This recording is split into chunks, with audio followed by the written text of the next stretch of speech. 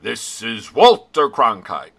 Mitt Romney is going to run America like he ran KB Toys. Listen. I'll take an example, KB Toys. Bain put down 5%. They put down $18 million. This is a company they took over. They took over. Was it a thriving company? No, it was doing okay. They put down $18 million. They borrowed $302 million. So they essentially put down 5%.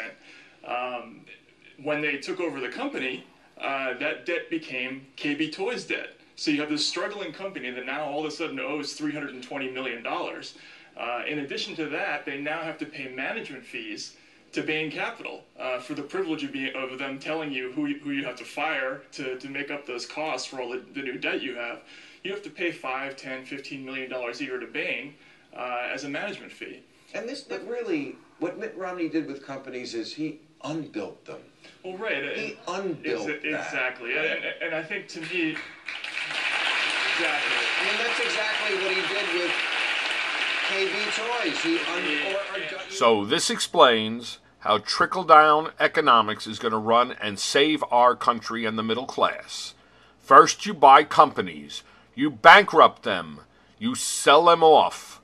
You milk them for everything you can. You get your capital gains for your profit. You make sure that capital gains taxes are eliminated so that you'll make a fortune and not have to pay one dime in tax. And of course, those middle-class people that all lost their jobs, well, that's too bad.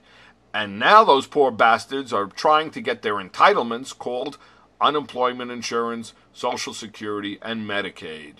Well, the hell with those poor bastards. They're not rich like he is.